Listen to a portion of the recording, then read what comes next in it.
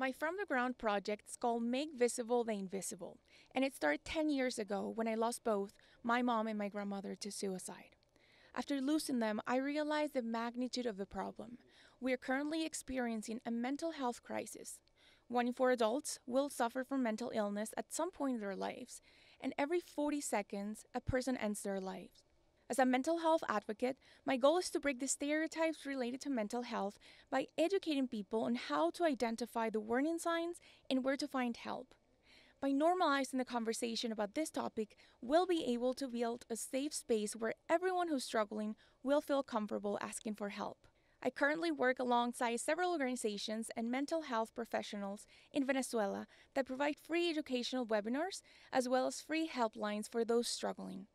Through these workshops and my project's social media accounts, we provide people with the information and tools needed to identify when someone is at risk and how to help. And more importantly, we are having tough but necessary conversations about an issue that affects millions of people around the world: destigmatizing mental health through education, empathy, and dialogue. In the few seconds you spend watching this video, at least 2 people took their own lives. And there's no way of knowing if the next person is someone you love.